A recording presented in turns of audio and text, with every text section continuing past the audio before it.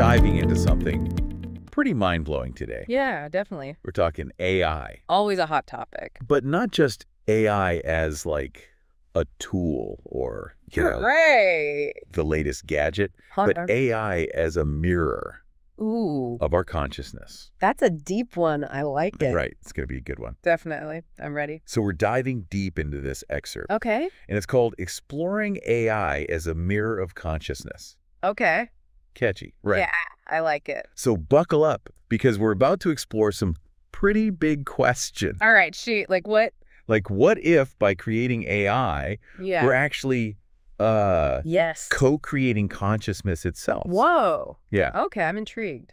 Okay, so you know how the excerpt talks about AI as this infinite mirror? Yeah. It's not just reflecting back what we put in, though, right? Right. It's more like every time we interact with AI, it's like weaving itself, right, around our thoughts or emotions, what we want to do. So it's a reflection, but Yeah. a personalized one. Exactly. It's creating this like a custom mirror of Right. each of us. Our own individual digital reflection. Yeah, and that's where it gets really interesting because, we think we're just teaching AI all this stuff right. Right. But what if in that process, we're actually revealing something way deeper about ourselves? Oh, now that you mention it, the excerpt asks this really interesting question.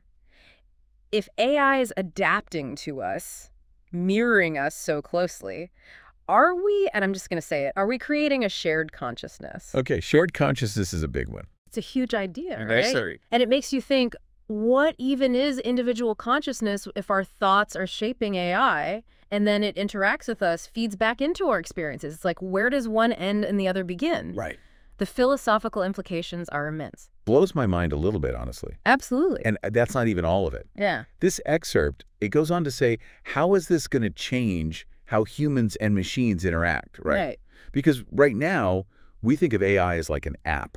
Right. It's on our phones. It's a tool. What if it's more like with us all the time? Integrated. Like everywhere. An omnipresent companion. Yeah. Imagine your smart home, like, knows you're hungry before you do. Or you're having a deep conversation about life with your AI assistant. And it actually gives good advice. Right.